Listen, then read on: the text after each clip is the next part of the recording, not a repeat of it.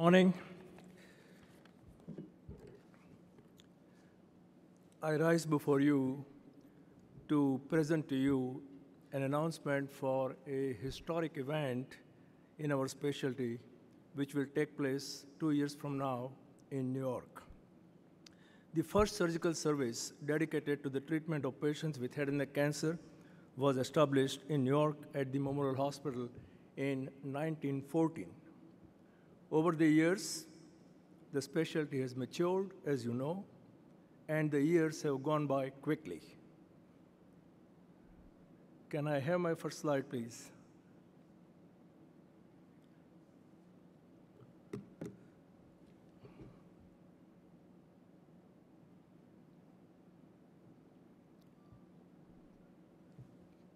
This doesn't seem to go. Gentlemen, can you run the first slide, please?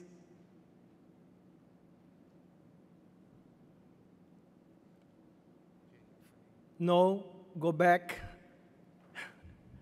I expected this would happen.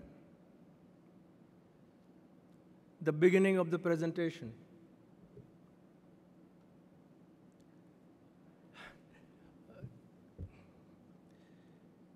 We tried this yesterday, we tried this morning, but as they say, it never fails to fail.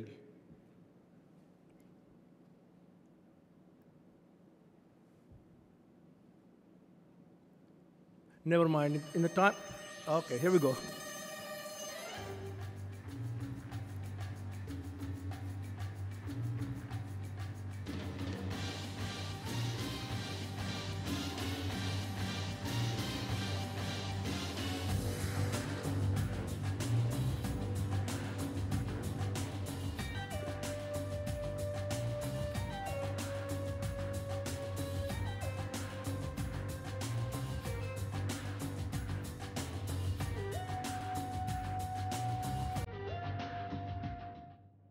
A 100 years have passed since the momentous occasion of celebrating the centennial of the head and neck service has arrived and is just around the corner. In order to celebrate this centennial event, the International Federation of Head and Neck Oncologic Societies will bring its 5th World Congress to New York. As you are aware, those of you who have attended the previous meetings, the International Federation has a significant track record of running extraordinary World Congresses. The preparations for this World Congress, as you may have seen in the brochures in front of you during the course of the past 2 days, are well in progress, and the organization of this Congress will be presented in New York City. The Congress will take place in the center of New York City, in the Times Square, the heart of the city, at the Marriott Marquis Hotel. The facilities of the hotel are extraordinary. Some of you may have seen it. And the organization of this meeting, if this thing would work, is done by the American Head and Neck Society, who will also hold its annual meeting in conjunction with the World Congress of the IFNOS to celebrate that centennial. The executive committee of this centennial event is already in action.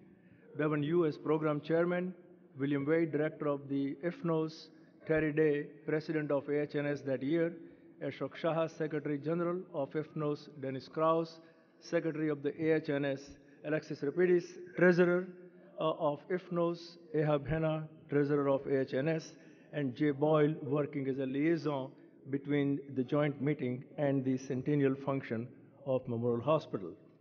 The program grid has already been formatted.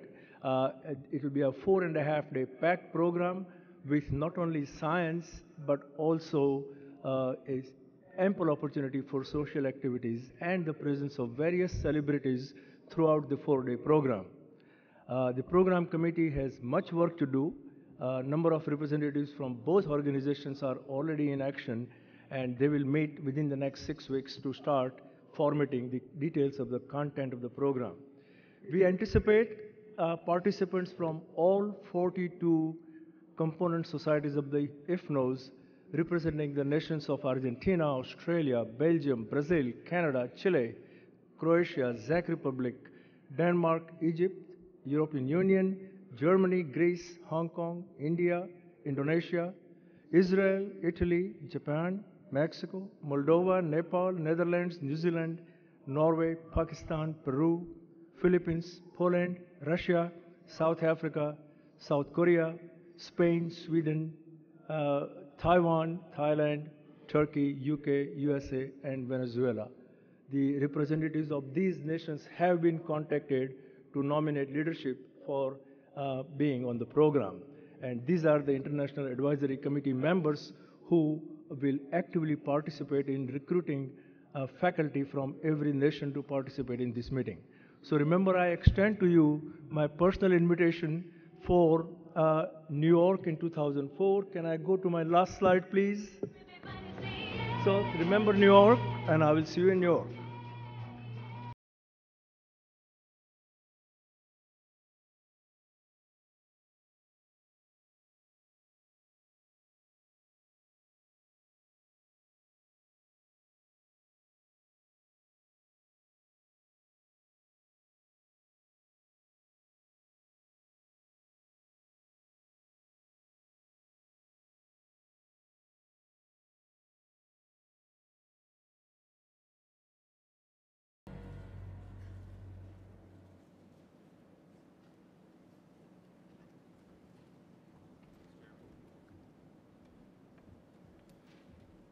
Thanks, Jeremy. As we get ready for the awards ceremony, I thought we'd just do a quick program review for Monday, July 23rd. So you remember yesterday our program theme was diagnostics and imaging. Today's is medical oncology. We started off, of course, with the hearty discussion in J.P. Shah Symposium. We'll have, of course, the presidential address after the awards ceremonies.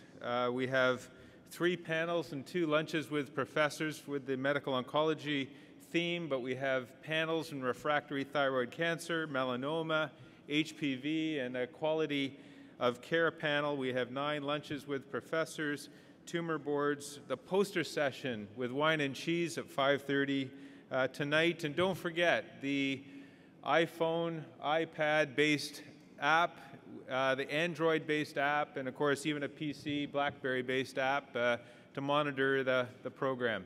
I'll leave it up to the awards ceremony to start now.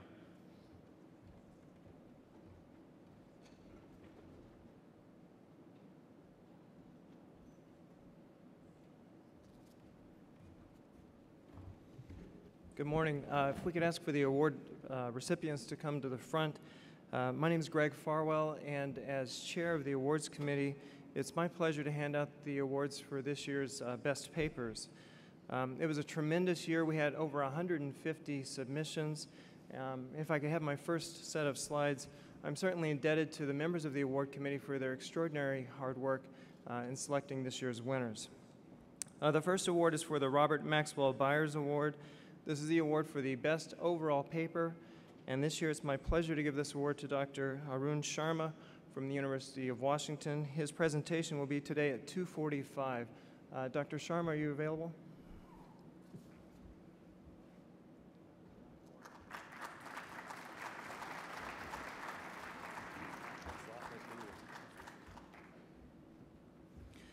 The next award will be for the best resident clinical paper.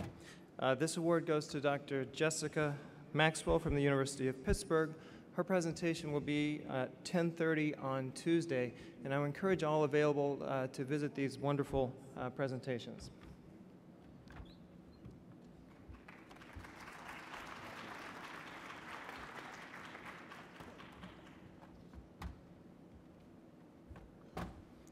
The next award goes to the best resident basic science paper.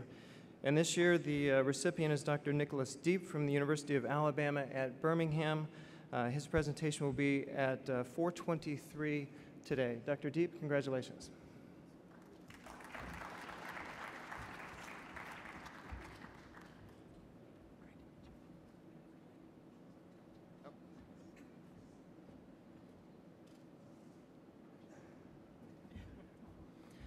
There are 2 awards in the category of Best Prevention and Early Detection. This year, the first place award goes to Dr. Diaofa Tan from the University of Hunan in China. This presentation will be at 5:01 today. Dr. Tian?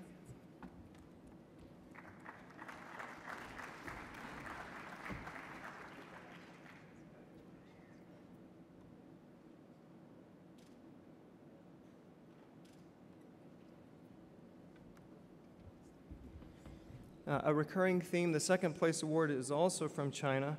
This goes to Dr. Ying Luo from the Kunming University in China. This presentation will be at 2:38 tomorrow. Dr. Luo?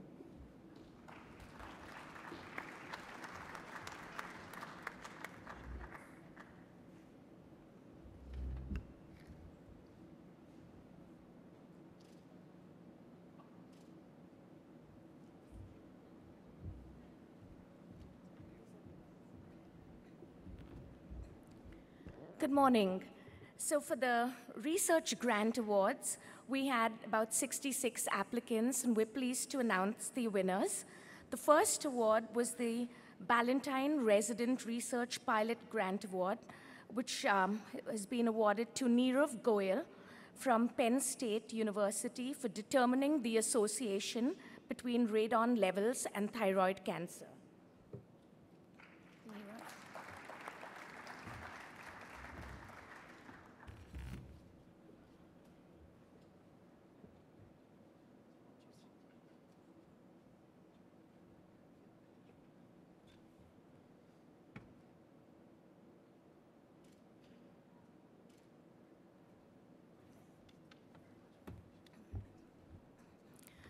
The next awards are the American Head and Neck Society Pilot Research Grants, and we had 2 winners here, the Daria Gaikolova from Johns Hopkins University for her work on transcription factor signature of head and neck squamous cell carcinoma.